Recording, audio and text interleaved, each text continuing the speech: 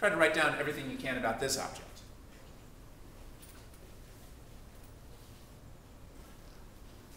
Well, we're going to think about the two components separately. The key word is separately. Horizontally, we're moving to the right. And since our horizontal acceleration is parallel to our horizontal velocity, we're speeding up horizontally. Our horizontal speed is increasing. Our horizontal speed is increasing. We're speeding up horizontally. Now, how about vertically? Vertically, the velocity is down, so we're moving down.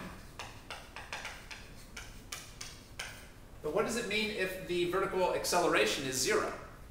Well, if you've really done a good job of going through the previous series of videos, that should be straightforward for you. We know that if the acceleration is parallel to the velocity, we're speeding up. If the acceleration is anti-parallel to the velocity, we're slowing down. So if the acceleration is 0, we must be neither speeding up nor slowing down. How can you be neither speeding up nor slowing down? Only if you're going at constant speed. So our vertical speed here must be constant. Constant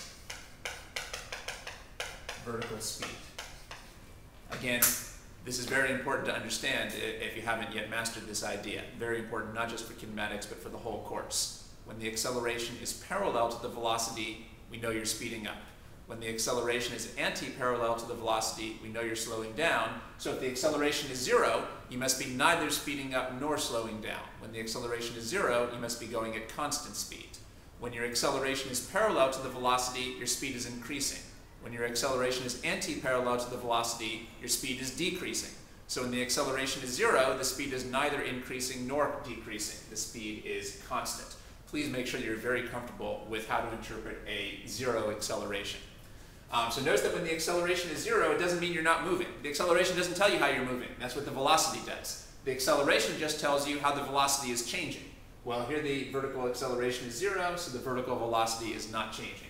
Constant speed. Not changing means constant.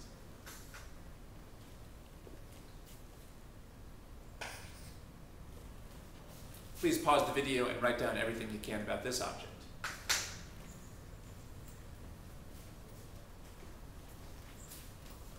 The key word is separately. We have to think about the horizontal and vertical components separately. Horizontally, the velocity tells us that we're moving right. And we just reviewed that when the acceleration is 0, you're moving at constant speed. The velocity is not changing. So we have a constant horizontal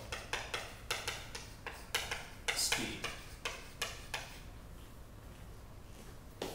That's what 0 acceleration means. Remember that when the acceleration is parallel to the velocity, your speed is increasing. When the acceleration is anti-parallel to the velocity, your speed is decreasing.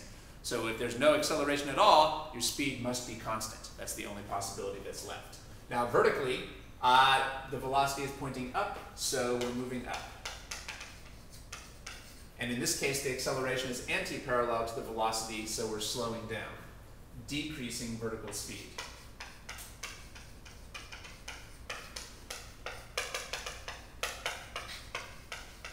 Our vertical speed is decreasing because the vertical acceleration is anti-parallel to the vertical velocity.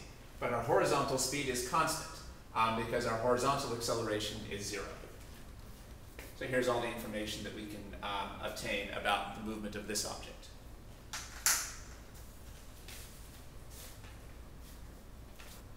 Let's try to use the same techniques to figure out everything that we can about this object. Now this problem is obviously a little bit different, so don't get frustrated if you get a little bit stuck.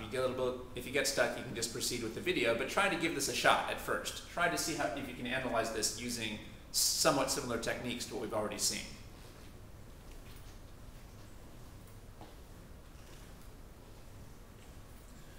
Well, clearly here we're dealing with two-dimensional motion, and we know that our trick for two-dimensional motion is to just think separately about the horizontal and vertical components. We've seen that if we just think separately about the horizontal and vertical components, the two-dimensional problem just becomes two separate one-dimensional problems. So our trick is to think separately about the horizontal and vertical components. Now the reason why this problem is a little trickier than what we saw before is that in this problem I haven't told you what the horizontal and vertical components are.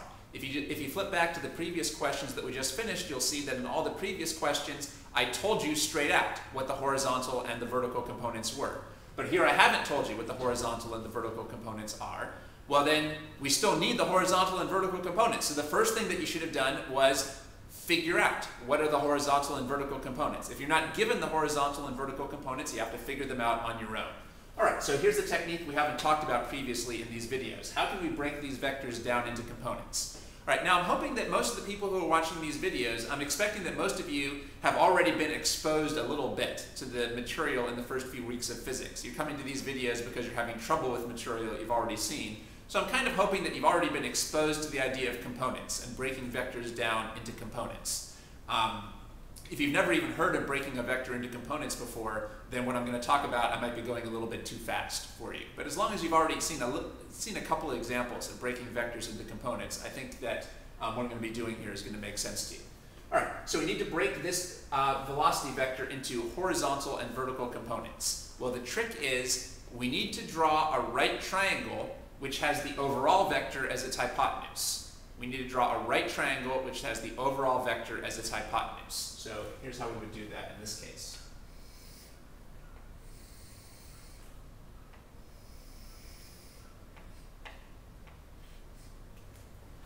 So here we have a right triangle, and you can see that this right triangle does have the overall vector as its hypotenuse. That's the first step for breaking things into components. Draw a right triangle that has the overall vector as its hypotenuse. All right, so we've done that. And now this horizontal line here can be v sub x, the horizontal velocity. And this vertical line can be v sub y, the vertical velocity. So you can see the trick. We draw a right triangle that has the overall vector as its hypotenuse, and that has a horizontal leg and a vertical leg. And those are going to be the components. Now there's something else that's very important here, which is that we have to draw arrows on both of the legs to show which way they're pointing. These are representing vector components, so we have to put arrows on them to show which way they're pointing. For example, which way should this horizontal component be pointing, left or right? Well, which way was the overall vector pointing? Was the overall vector pointing to the right or to the left? I think you can see that the overall vector here was pointing to the right. It was also pointing up, but we're not going to think about that. We want to think about horizontal and vertical separately.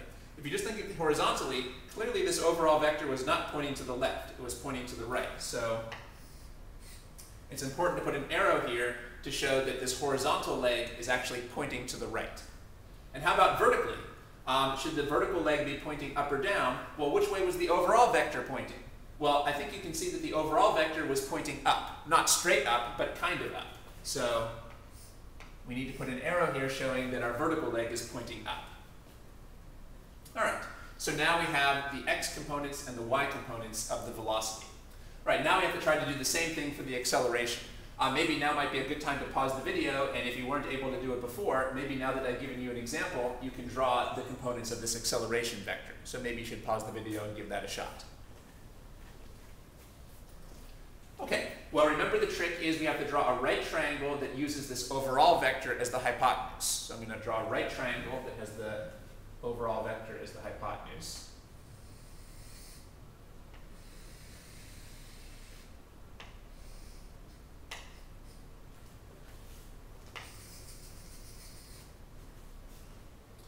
Okay, and then this vertical line would be a sub y, and the horizontal line would be a sub x, because we're going to stick with a horizontal x-axis and a vertical y-axis. Now this is not sufficient, because now we have to put arrows on the legs. Which way should the x-axis be pointing, right or left? Well, which way was the overall vector pointing? Was the overall vector pointing right or left? I think you can see that this arrow is kind of pointing to the right. It's not pointing straight right, but it's definitely not pointing to the left. It's pointing to the right. So